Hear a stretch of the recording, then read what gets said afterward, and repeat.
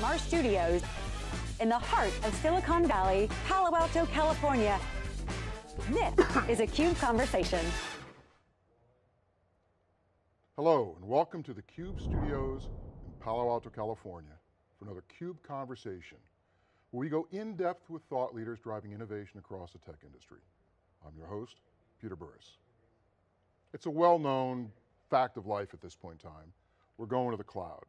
In some manner, way, shape, or form, every business that intends to undertake a digital transformation is going to find themselves in a situation where they're using cloud resources to build new classes of applications and accelerate their opportunities to create new markets that are more profitable.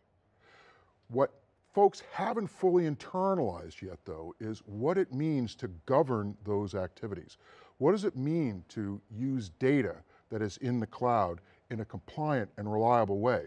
What does it mean to allow rapid innovation while at the same time ensuring that our businesses are not compromised by new classes of risk, new classes of compliance issues as a result of making certain liberties with how we handle governance? So that's what we're going to talk about today. We've got a great conversation for you. Tobi Knaup is the co-founder and CTO of D2iQ, and Charlie Betz is the principal analyst at Forrester. Tobi, Charlie, welcome to theCUBE. Peter. All right, so Charlie, I'm going to start with you. I Sure. kind of outlined the overall nature of the problem, but let's get it very specific. What is the problem that enterprises face today as they try to accelerate their use of technology in a way that doesn't compromise the risk and compliance concerns? Well, we're hearing the same story over and over again, Peter. Companies are starting on the cloud native journey and perhaps a DevOps journey. There's some similarities there. One leads to the other in many cases. And they do a proof of concept and they do a pilot and they like the results. But both of those efforts had what from Monopoly we would call a get out of jail free card. They had a pass to bypass certain regulatory or governance or compliance controls. Now they want to scale it. They want to roll it out across the enterprise, and you can't give every team a get out of jail free card. Well, let me dig into this, because is it that the speed with which we're trying to create new things, is that the key issue? Is it that the new technologies like Kubernetes lend themselves to a new style that doesn't necessarily bring good governance along with it? What are those factors that are driving this problem? I think the central factor, Peter, is the movement from stage-gated governance to governance of continuous flow. And we could unpack this in various ways, but really if you look at so many governance models, and people ship them to us and we comb through them, and it's doing a lot of that lately. What we see is over and over again this idea that delivery pauses. Experts come in from their perspective with a checklist. They go through, they check the delivery against the checklist, and then the green light is given to move on. And this is how we've run digital systems for a long time now. But now we're moving towards continuous flow, continuous iteration. Agile. DevOps. All the rest. And these methods are well suited to be supported by architectures like Kubernetes. And there are certain things you can do with automation that are very beneficial in cloud native systems. But you're up against decades of policy that assume this older model is based on older guidance like ITIL and PMBOK and COBIT and all the rest. COBIT 2019 is still based on a plan, build, run model. Which is not necessarily a bad thing in the grand scheme of things, but it doesn't fit into a month-long sprint. It doesn't fit, and more what we're seeing when I say stage gates are going away, what we're seeing is that the life cycle becomes internalized to the team. You still plan, build, run, but it's not something that you can put controls on at the high level. So the solution seems to be is that we need to be able to foster this kind of speedy acceleration that encourages the use of Agile, leads to a DevOps orientation, and somehow fold good, solid governance practices into the mix. What do you think let's take a look at 2025. What's it going to look like, and even if we're not ready for it yet? Well, I think you're going to govern a lot more at the level of the outcome. You're going to govern what, not how as much. But there are a lot of things that still are essential and just basic, solid, good practice, such as not having 15 different ways or 100 different ways to configure major pieces of infrastructure.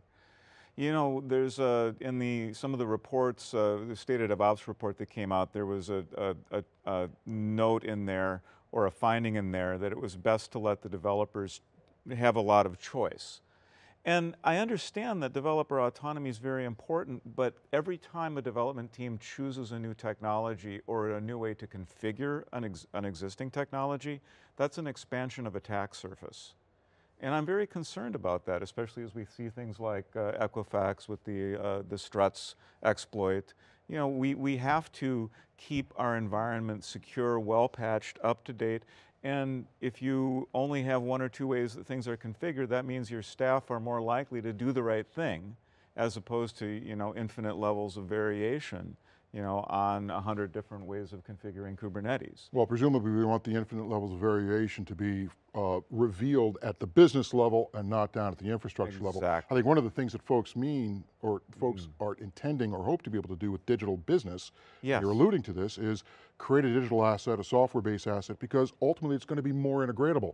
But you lose the opportunity to integrate those things if you're increasing the transaction costs by introducing a plethora of discordant governance models. Is that what you're seeing as well, Toby? Absolutely, and I think you know, some aspects of cloud native that make this problem a lot bigger is actually, you know, cloud native encourages sort of a self-service model for infrastructure. And also we're seeing a shift of power and decision making towards developers, right? So you have developers introducing a lot of these new stacks, often in a very, you know, sort of bottoms up organic way. So very quickly an enterprise finds themselves with, you know, 10, 15 different ways to provision infrastructure, to provision Kubernetes clusters. And often, you know, the teams that are in charge of governance aren't even aware of these things, right? So I think it starts actually with that. You know, how can we find this balance of giving developers the flexibility they want, you know, having them leverage the benefits of cloud native, but at the same time making the folks that are in charge of governance aware of what's going on in their enterprise, making them aware of the different stacks that are provisioned, and then finding the right balance between that flexibility and enforcing governance. There's ways to do that. You know, what we see a lot is waste, people building one stack on cloud provider A, a different stack on cloud provider B, a third stack, you know, at the edge or in a data center. And so when it comes to patching security issues, upgrading versions, you know, you're doing 3-5 times the amount of work. Well, let me ask you a question, because we can see that the problem is this explosion in innovation at the digital level that is running into this, the stricture of historical practices, and as a result, people are running governance. What is it? I mean, if I think about this, it sounds to me like the developer tooling is getting better faster than the governance tooling. Where are we in the marketplace in terms of thinking about technologies that can improve the productivity on the governance side so that we can bring governance models to the developers so they don't have to make decisions at that level? Right. I think where we are in the market is, so obviously cloud native and Kubernetes specifically has seen rapid adoption in the enterprise, right? And I think you know, the governance frameworks and tools are just now catching up, right? So the typical journey we see is you know, folks try out Kubernetes, they try out cloud native technologies, they have a very good first experience, it's easy. And so they kind of you know, forget some of the best practices that we've learned over the years for how to secure a production stack, how to make it upgradable, maintainable, how to govern workloads and versions. Because those tools just simply didn't exist so far. We're now seeing these tools emerge. And really, it's the same approaches that have worked for us in the past for running these types of infrastructure. It's you know, having a central pane of glass for visibility. What versions am I running? You know, first being aware of what's out there, and then you know, centralizing management of these stacks. How do I, you know, lifecycle manage my Kubernetes clusters and all related technologies? Those are the tools that are just now showing up in the market. But it's also got to be, I presume, that a degree of presuming that the tooling itself does bring forward Yes. good governance practices into a modern world. Have I got that right, Charlie? Yeah, absolutely. I think this is one of the key things that the updated I&O team, infrastructure and operations, and our view is that these become platform teams. So maybe we leave the I&O term behind. We go with the platform teams. This is one thing that they should be doing, is creating reference implementations. Here's your hello world stack, and it's perfectly compliant. Right. Go solve your business problem and leave the undifferentiated heavy lifting to us. And this is, I think, should be a welcome message, assuming that the stack is providing all the services that the developer expects. Well, it certainly suggests that there is a reasonable and rational separation of duties and function within a business, so the people that are close to the business are building the function that the business needs are out there doing it. Meanwhile, we've got infrastructure developers that are capable of building the platform that serves this multitude of purposes with the specificity required for each workload and in compliance with the overall organization. There's a key message that I want to reinforce with the audience. As we think about the future of I&O, we've been thinking a lot about it at Forrester. What is the future of the traditional I&O organization? If I say infrastructure, that implies application, and I'm talking about a stack. That doesn't go away. There will always be a stack, a layered architecture. What is being challenged is when I say operations, that implies dev, and I'm talking now about a life cycle. That's what's merging together. And so while the life cycle becomes something that is held internally within your feature or component team and is no longer a suitable topic of governance, absolutely, in terms of the layered infrastructure, this is where it's still a thing. Because yes, we will have platform teams, component teams, feature teams facing the business or the end user. But it's all back to the idea that a resource is a reasonably well bound, but nonetheless with the appropriate separation of function that delivers some business outcome, and that's going to include both infrastructure at a software level and application at a software level. So look, Tobi, you spend a lot of time talking to customers about these issues. When they come back to you, where are you seeing successes most obviously, and why? Yeah, so where we see successes is where organizations figure out a way to give developers what they want, which is, in the cloud native spaces, every development team wants to own their own Kubernetes cluster. They want to, it is their sandbox, they want to install their own applications on there, they don't want to talk to a different team when they install applications. So how can you give them that while at the same time enforcing the standards that you need to, right? How do you make sure those clusters follow a certain blueprint, that have the right access control rules, sensitive information like credentials are distributed in the right way, the right versions of workloads are available. Organizations that figure out how to do that, they are successful at this. So they govern that from a central place. They have a central pane of glass, like our product Commander, where they essentially set up blueprints for teams. Each individual team can have their own cluster. It gets provisioned with this blueprint. And then from this central place, I can say, all right, here is what my production clusters should look like. Right? Here are the secrets that should be available. Here are the access control rules that need to be set. And so you find the right balance that way, right? You can enforce your governance standards while at the same time giving developers their individual clusters, their development, their staging, their production clusters. And here's the options and what is an edible option and what is not. Right. Yeah. So it seems to me, as if I mentioned this earlier, if I think about digital business, it's the opportunity to not only turn process or increasingly digitize process, but the real promise also is to then find ways of bringing these things together, integrate the business in response to new opportunities or new competitive factors or regulatory factors, whatever else it might be, and literally reconfigure the business quickly.